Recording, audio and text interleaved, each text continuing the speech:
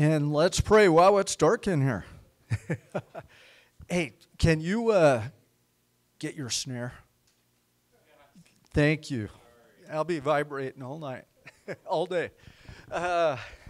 Let's pray. Father God, we are so blessed to come together on this rainy day to worship you, to have koinonia fellowship with one another, and God, to hear from you in your word. So God, I pray that you would speak to each and every one of us here.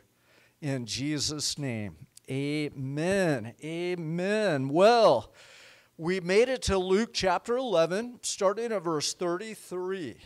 And how many of you went to Sunday school?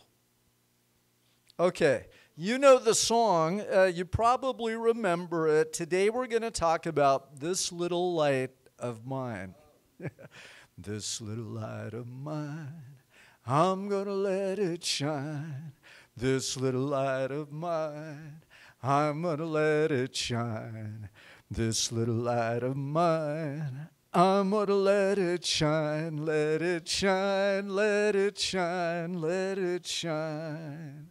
And you know the rest of it. Hide it under a bushel. Oh, no way. I'm going to let it shine. So we've got our little light, and the wax is the Holy Spirit.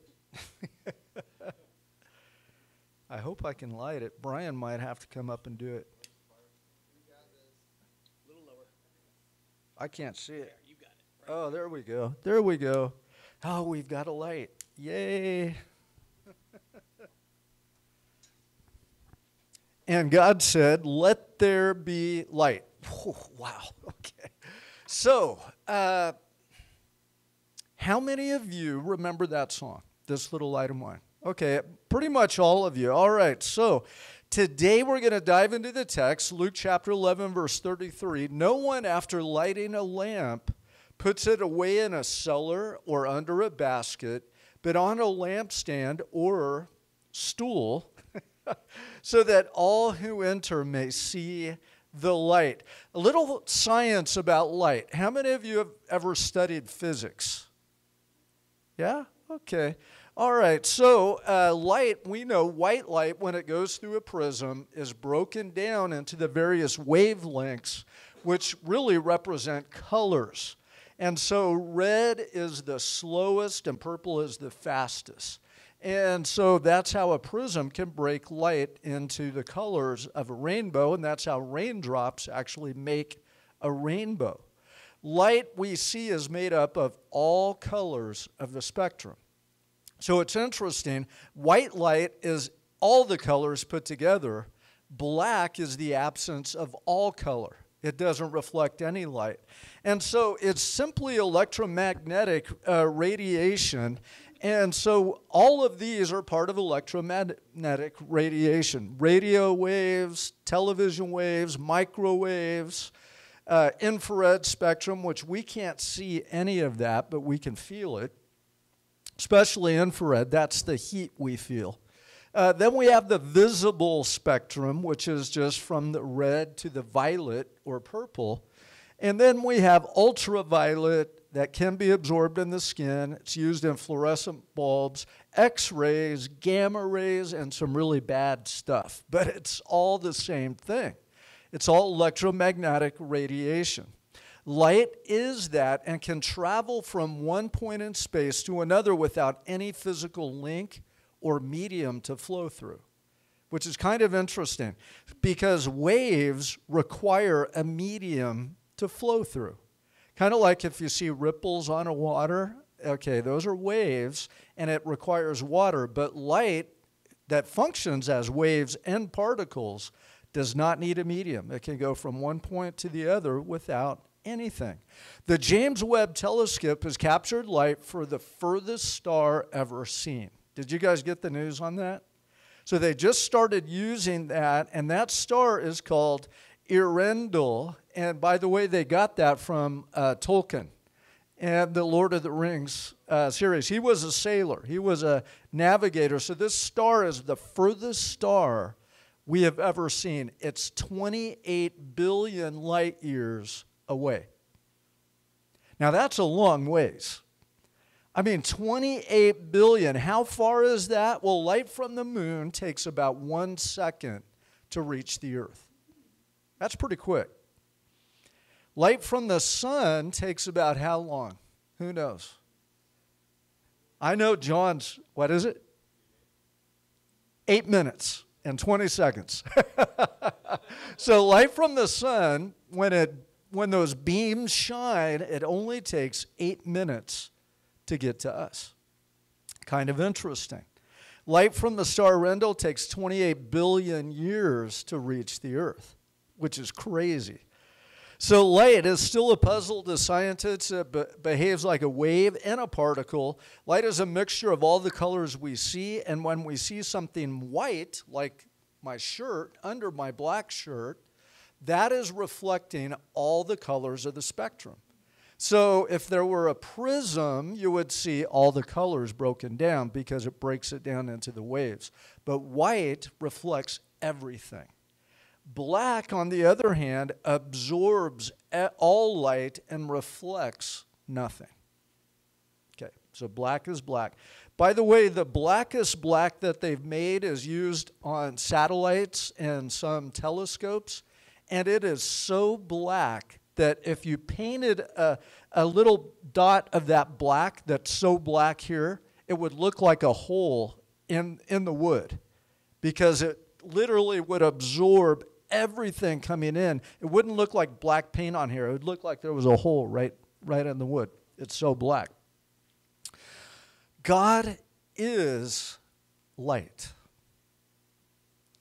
Now that's amazing to me because a lot of people say in Genesis, when God said, "Let there be light," that's when light was created. However, God is light. In fact, he dwells in unapproachable light. So there was light in eternity before creation, in heaven, God's dwelling place.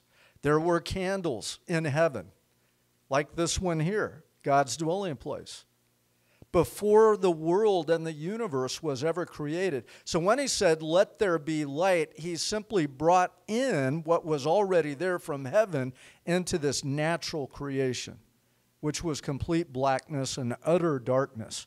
1 John 1:5 says, "This is the message we have heard from him and announced to you, that God is light."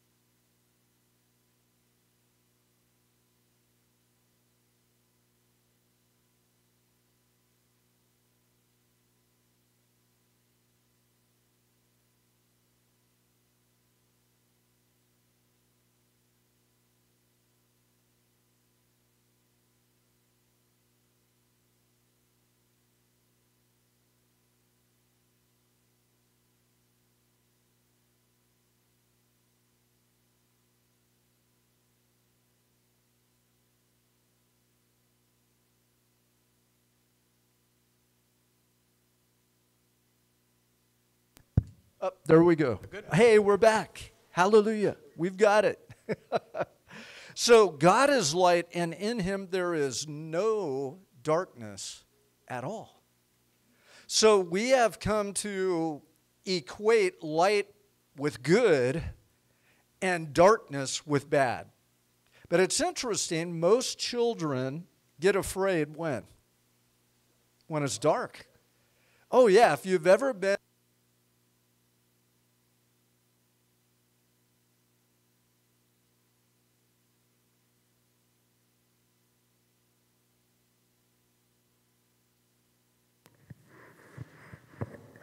check. Okay, we just have to turn off the hello, my friends, hello. Okay, the FX, yes. Okay. All right, so, and Jesus is light as well. So, yeah, just turn the FX off. There are those, check, check. Which number am I? I think I'm this one. Yeah. Oh, there you go. Thank you. And Jesus spoke to them, saying, John 8:12, I am the light of the world. He who follows me will not walk in darkness, but have the light of life. And light is so imperative for life on this planet. All the plants do what with light? Photosynthesis. Yeah, they convert light. We have solar panels that do kind of the same thing now. But light is imperative for all of life, both spiritually and physically. God is light, Jesus is light, and we now have become lights to the world, reflecting God's love and grace to a lost and hurting world. Do me a favor, let's do this. Close your eyes and put the palm of your hands over your eyes. Try to block out all the light.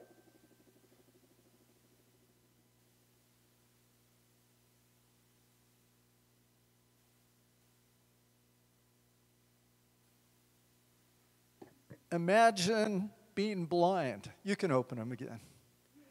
And that's how you live your life. Complete darkness. Without any light.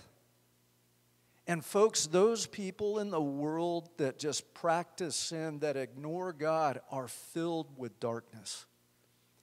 And the only glimmer of light they get is in the drugs or alcohol or whatever they do in the world, and it's just a glimmer, a thing. But when we are born again, we become children of light.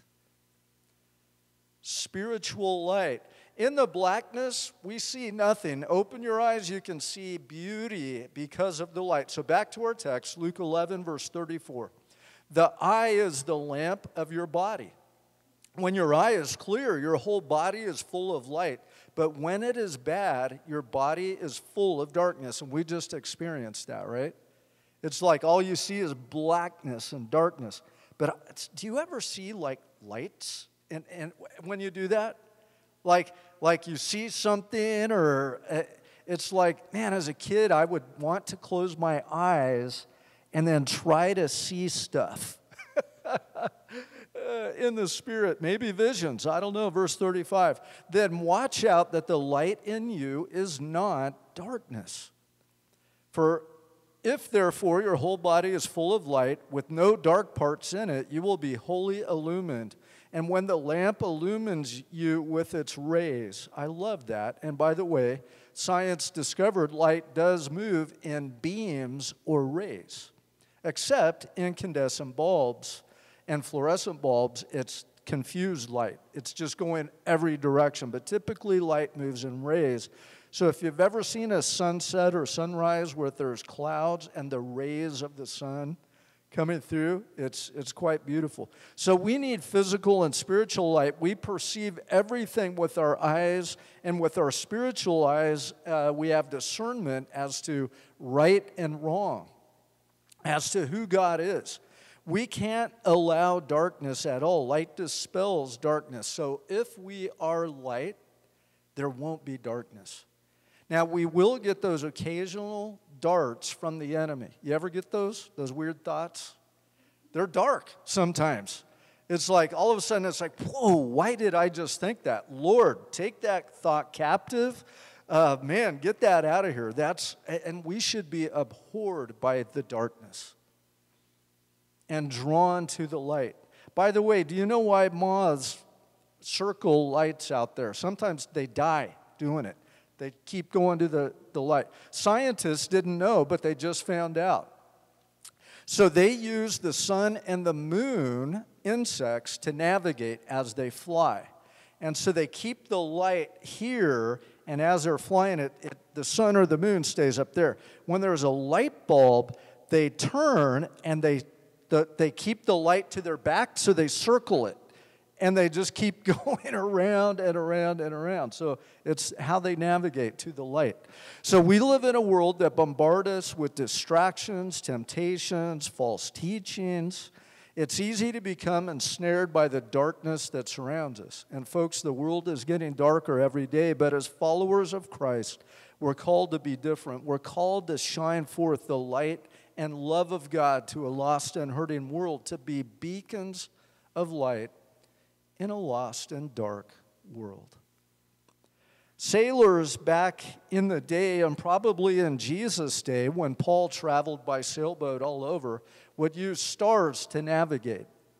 And the interesting thing is, once you see that star, you have the right compass heading. That's how modern sailors still navigate. They will watch the star, not stare at their compass, because that star is going to be a constant. But planets, I don't know if you remember when we talked about false teachers, and they called them wandering stars. Well, those are planets. You can't navigate by a planet because sometimes they go backwards, sometimes they do different things, but stars you can. That beam of light, and that is the Word of God to us. It is what? A lamp unto our feet and a light unto our path. And that's why we study God's Word so carefully and try to be obedient to it. Light is goodness, righteousness, and truth. Ephesians 5:8, for you were formerly darkness, that represents the world, but now you are light in the Lord. Walk as children of light. For the fruit of the light consists in all goodness, righteousness, and truth. And we broke that down a few weeks ago, trying to learn what is pleasing to the Lord. So how do we shine our lights? Number one, three things. Hearing the Word of God allows us to shine our lights. Psalm 119, 130. The unfolding of your words gives light. It gives understanding to the simple. Obeying God's Word. So we hear it, we then have to obey it. Matthew 5:16, let your light shine before men in such a way that they may see your what? What does it say up there? Good works. That's obedience to the Word of God. So they're going to see it lived out and glorify your Father who is in heaven. And number three, declaring the Word of God, witnessing, going on the mission field like Lynn's going to be going here soon. 1 Peter 2:9, but you are a chosen race, a royal priesthood. Thanks for reading that this morning, Mike. A holy nation, a people for God's own possession, so that you may proclaim the excellencies of him who called you out of darkness into his marvelous light. Notice it's so that you can proclaim the excellencies of God. That's declaring. That's using your voice to share the gospel, the good news of Jesus Christ to a lost and hurting world. St. Francis of Assisi has been reported to say, I share the gospel at all times, and if necessary, use words. But it's always necessary, because some of the best people I know are Mormon, and their gospel is different than our gospel. If they're good people, it is always necessary to say, if there is anything good in me, that's the Holy Spirit and the Lord Jesus Christ working in and through me to you. Declaring the gospel. We must proclaim. Why? Acts 26:18. So that their eyes will be opened, and that they may turn from darkness to light, and from the dominion of Satan attributed to darkness to God, and that they may receive forgiveness of sins and an inheritance among those who have been sanctified by faith in me, Jesus. Romans 10:13, for whoever will call on the name of the Lord will be saved. I love that. Man, whoever runs to the Lord. John 3:16, for God so loved the world that whoever believes in him will not perish, but have everlasting life. That's anyone. Verse 14, how then will they call on him in whom they have not believed? How will they believe in him in whom they have not heard? And how will they hear without a preacher? How will they preach unless they are sent? Just as it is written, how beautiful are the feet of those who bring good news, literally the gospel of good things. However, they did not all heed the good news, for Isaiah says, Lord, who has believed our report? So then, faith comes from hearing, and hearing by the word of Christ. We need to shine our light. How do we do that? Three things. Who remembers what they were? Hear the word, obey the word, proclaim the word. We have to use our words. So how do people hear? How are most people saved? The Institute for American Church Growth asked 10,000 people this question: what was responsible for you coming to Christ? And here's their responses. I attended a revival service like Harvest or Billy Graham Crusade. See the percentage up there? 0.005%. All right. I visited a church, 1%. I had a special need, 2%. I just walked into church, 3%. I liked the programs, 3%. I liked the Sunday school, 5%. I liked the minister, 6%. One-to-one evangelism, 79.995% of people in this survey came to the Lord from somebody sharing the gospel, shining their light to them. We need to be about our Father's business. One-to-one evangelism is imperative, yet most Christians never do it. They don't practice it. We have one commission. It is how you live, not simply activities you do. So we used to do evangelism every Friday night, and we would go to the Spectrum, or we would go to some place where there's a lot of people and street witness to people. And then a lot of people would say, well, hey, man, I did my evangelism for the week. Now I don't have to do it the rest of the week. Friday nights is when I evangelize. The rest of the time I don't. Folks, every day, all day, we are ambassadors of Jesus Christ to a lost and hurting world. And we need to share the light and love of Jesus with a lost world. In fact, the whole reason we get the Holy Spirit is in Acts chapter 1, verse 8. But you will receive power when the Holy Spirit's come upon you, and you will be my witnesses in Jerusalem and Judea, Samaria, even the remotest parts of the earth. So back to the first verse of the text, Luke 11:33. No one after lighting a lamp, is that lamp still okay? Oh, good, we're not lighting a fire or anything. That's good. Puts it under a basket, but on a lampstand, so that those who enter may see the light. So then how should we live? Being empowered by the Spirit, shining the light and love of Jesus to a dark and hurting world. It's truly about going and making disciples everywhere we go. Looking for opportunities to share. So what's our commission? We only have one, Matthew 28:19. Go therefore and make converts? No, make what?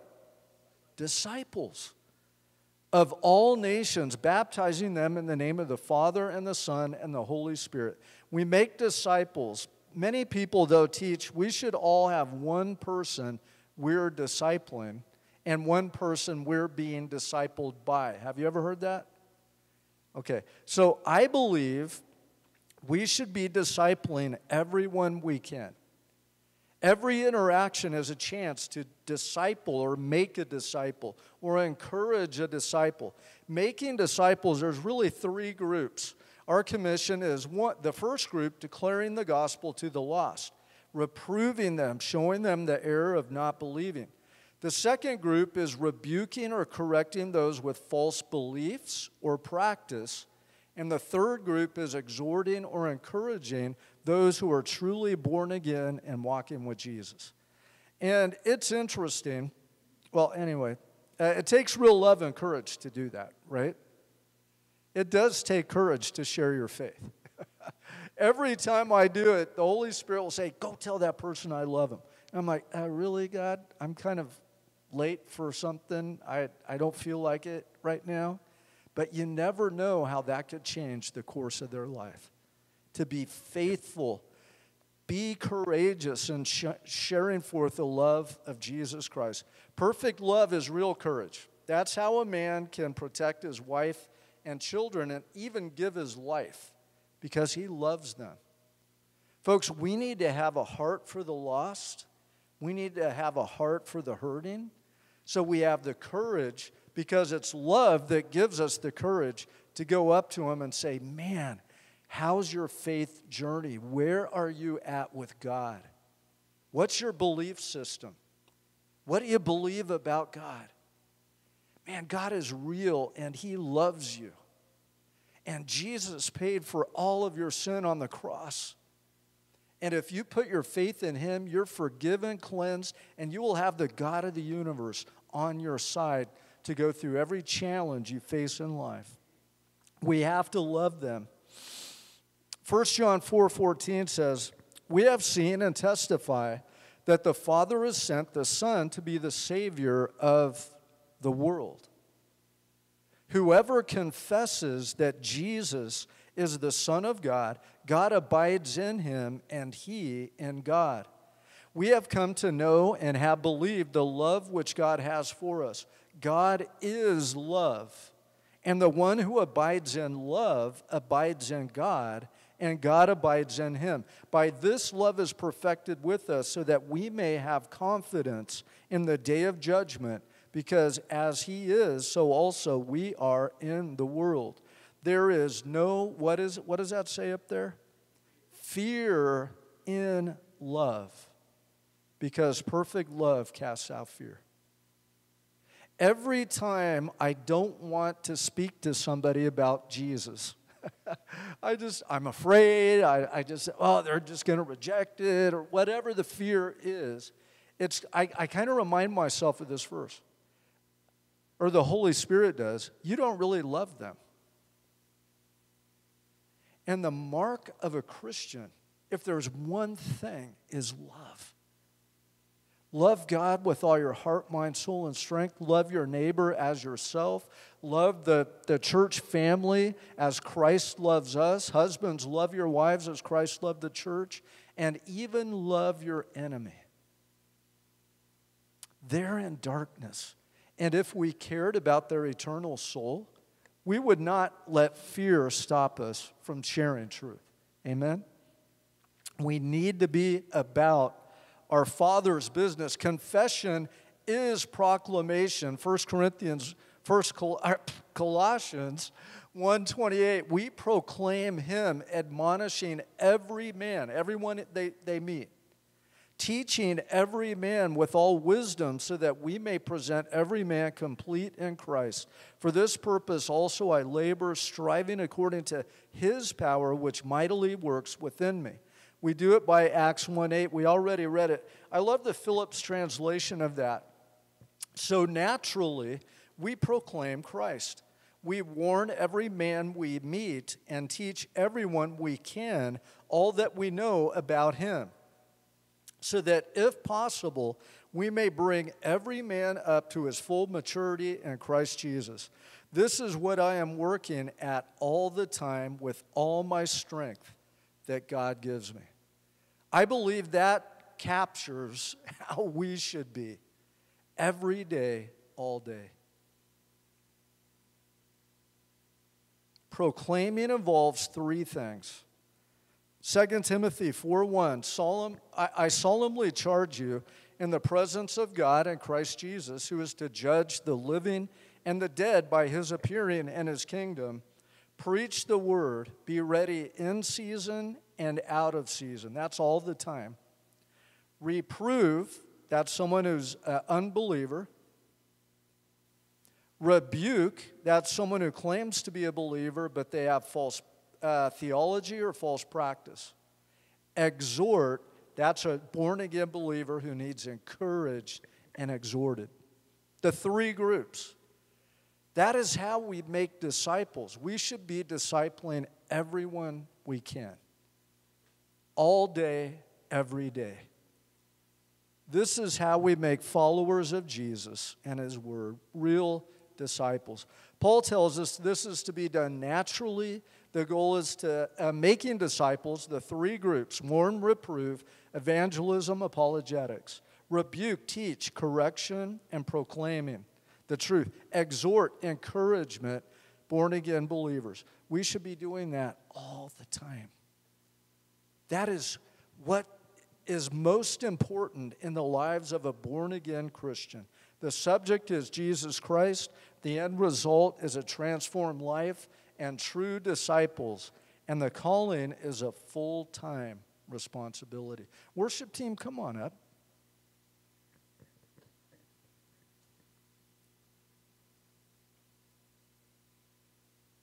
I'm skipping a lot. The rest is for me. Lord, have mercy.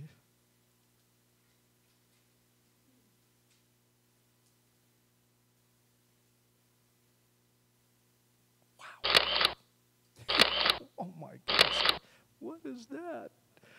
My computer's like, So it does take hard work to witness and disciple. Philippians 2:13 through 15 says, "For it is God who is at work in you, both to will and to work for his good pleasure." Do you think God loves it when you witness, when you share your faith? Absolutely. There is a party in heaven, the Bible says, when one sinner converts. All the angels are watching. You know, you're in the grocery store and you see that person over there, and the Holy Spirit kind of prompts you. You need to go pray for them. You need to go tell them that I love them. And you're debating in your mind. Can you imagine how the angels in heaven are like, come on, Brett, go do it. Go do it. Come on. Come on. And then you're walking up and the angels are like, he's going. He's going. The Holy Spirit's like, I'm working on their heart right now. Okay, their heart, they're ready. The harvest is ready. But where are the workers? I'll pray for workers to go out to a lost and hurting world. Do all things without grumbling and disputing, verse 15, Philippians 2, so that you will prove yourselves to be blameless and innocent children of God, above reproach in the midst of a crooked and perverse generation, among whom you appear as lights to the world. Let's shine, right? God loves you so much. And he's looking for people to use. People that he can speak through and demonstrate his light and love to a lost and hurting world. I want to be that kind of person. That should be all of our desires and our hearts. Amen? God bless you. Why don't you stand?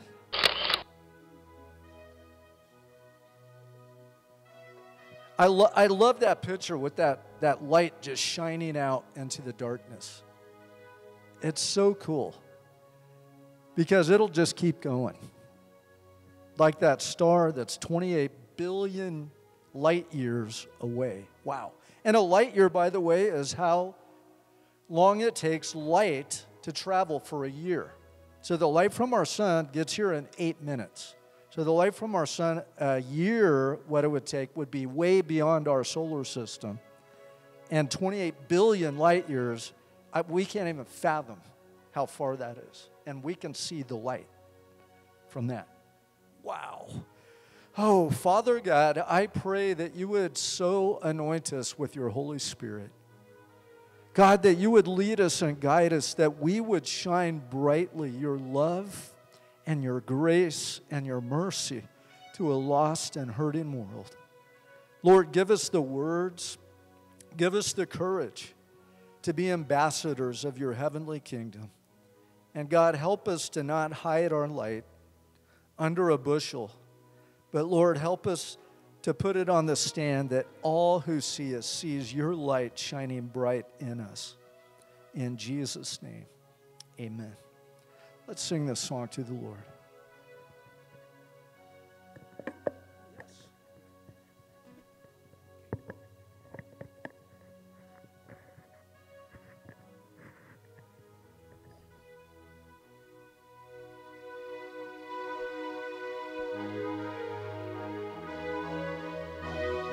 Please join us. I think everybody knows this one.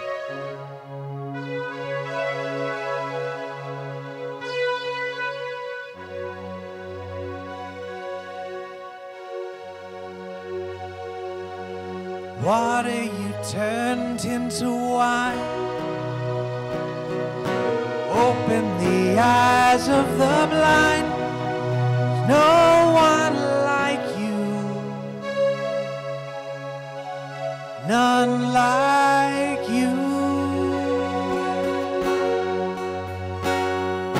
Into the darkness you shine. Out of the ashes we rise. There's no one like you. None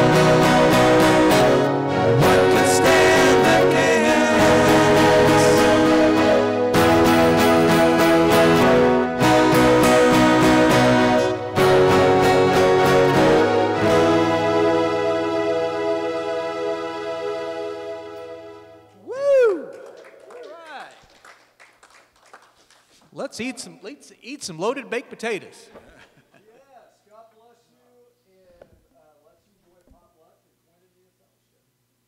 Amen. Baked potatoes. I like the accent. I like the accent.